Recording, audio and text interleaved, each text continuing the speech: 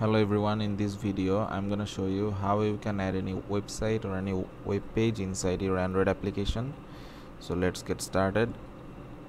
Here I have opened a new project, and inside the main activity.xml file let's create a web view.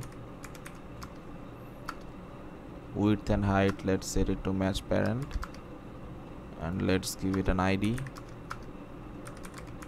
web view. Now let's go to our main activity.java file and initialize our web view. Web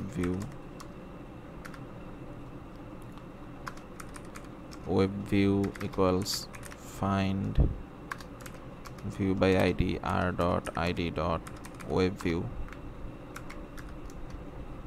and then let's say web view dot set web view client new web view client. Web view client.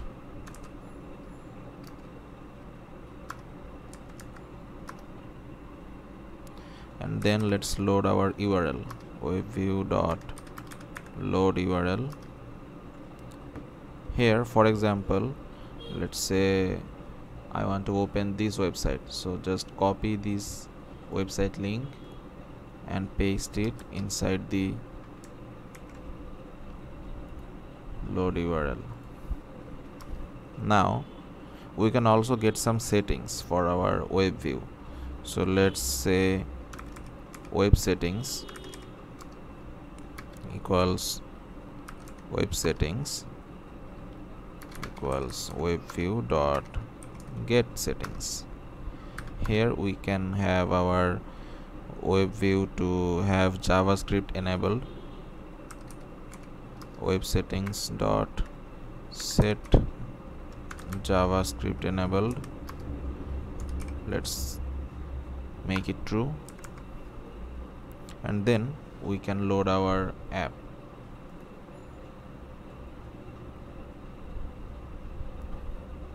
So our app is ready. So it says service unavailable because we haven't set the permission to use internet. So let's go to our android.manifest.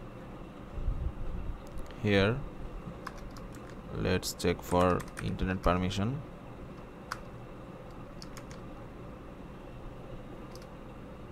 Now let's run our app.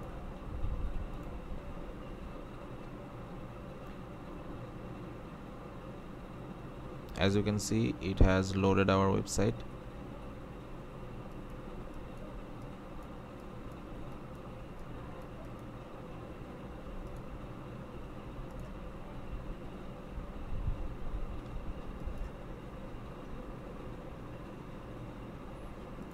But as you can see inside our app,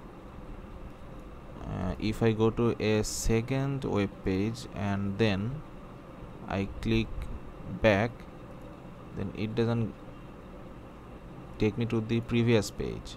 It just exits. So let's fix that.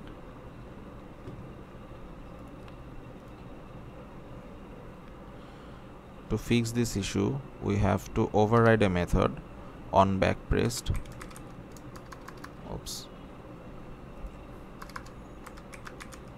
On back pressed. Here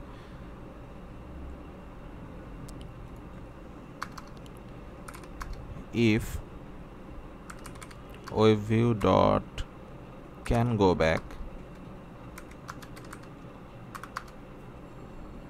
then webview dot go back, and else here let's paste the super dot on back pressed. This should work.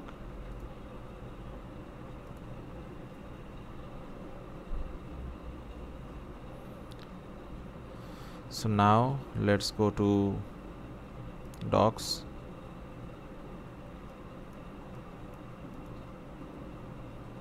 And now if you press back, it will take you to the previous page.